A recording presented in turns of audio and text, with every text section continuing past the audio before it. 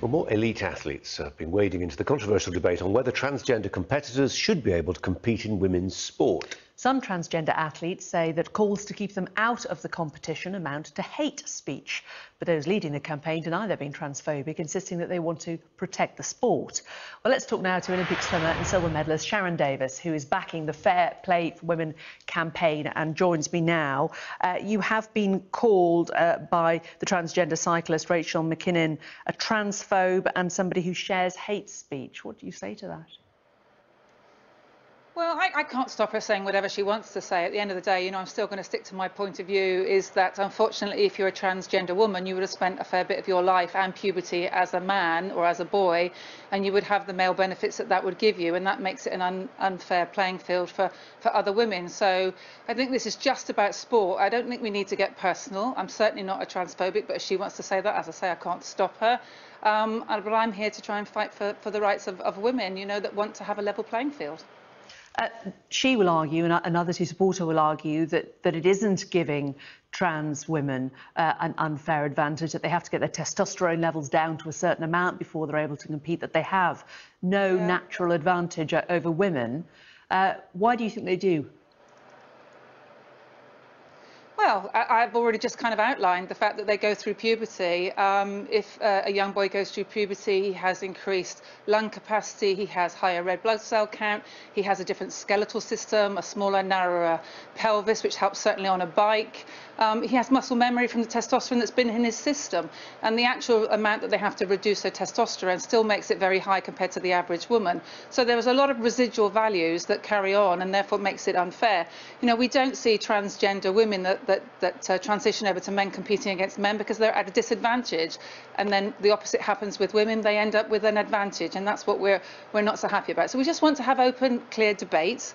We want to get the authorities on board. We want to get the IOC to look at this again, and we want to try and make sure that it's all based on medical facts.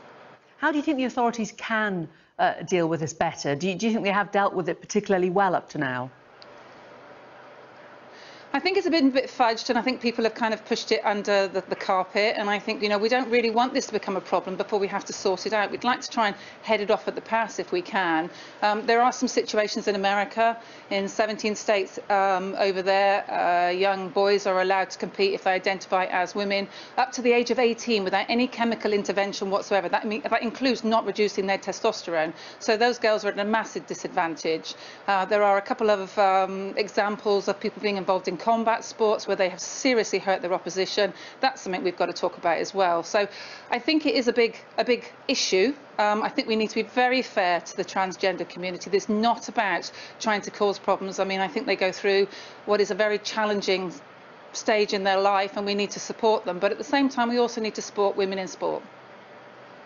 There has been some speculation that there are more women in sport who would like to come out and talk about this, but that they're concerned about doing so because they fear that they will possibly lose sponsorship. What are your thoughts about that?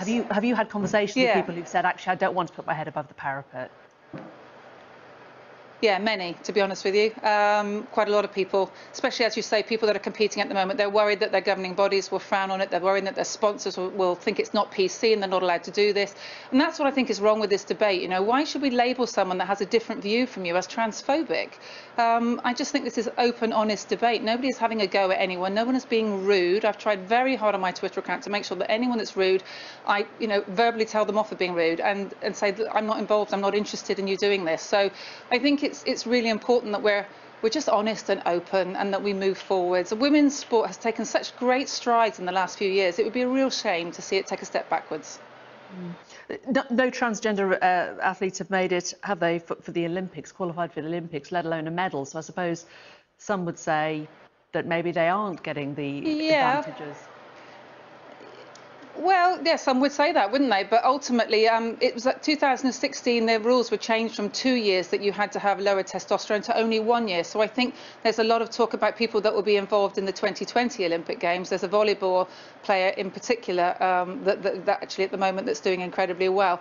But, there is a definite physical advantage to her, and that is our whole point.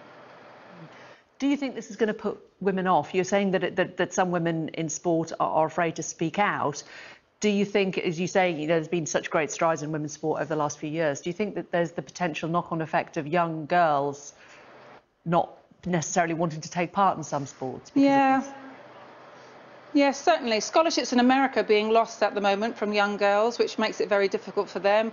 I think, it does put them in a difficult position. I think, obviously, a lot of people like myself have actually come out. Paula Radcliffe, Nicola Adams, Sally Gunnell, Daley Thompson, who I spoke to, and actually just about everyone I speak to has the same opinion. And in fact, most people that think about it sensibly have the same opinion.